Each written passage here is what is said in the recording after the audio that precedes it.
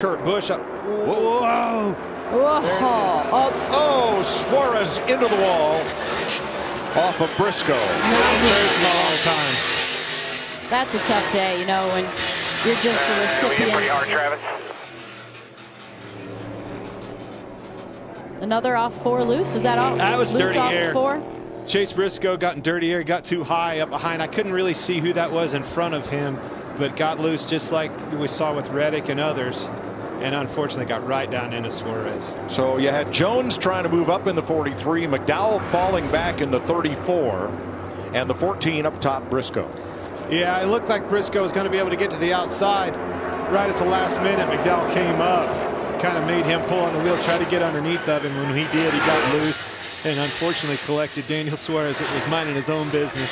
I wonder if he jumped out of it on exit when he came up. It looked like the 14 might have jumped out of it. Well, again, going back to this, you can see McDowell, he gets loose right there. He wiggled and had to come up, and it was an evasive move is what it was on Briscoe's part.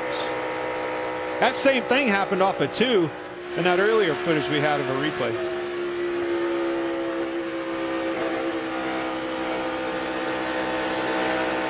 You're clear by 5. Kind of settle out behind you. Everything's going to be up front. Watch these 2. Pretty hard. Hang on. Damn it.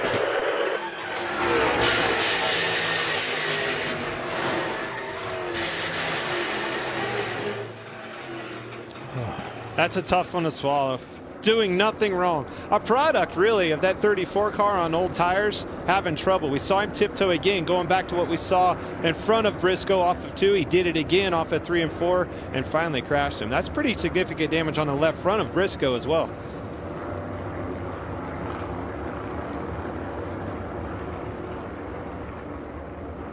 So much easier to lose control of these cars this year. Hey race fans, thanks for watching our video. For all NASCAR on Fox news, content, and the best clips from Fox Sports, be sure to follow and subscribe to our channel.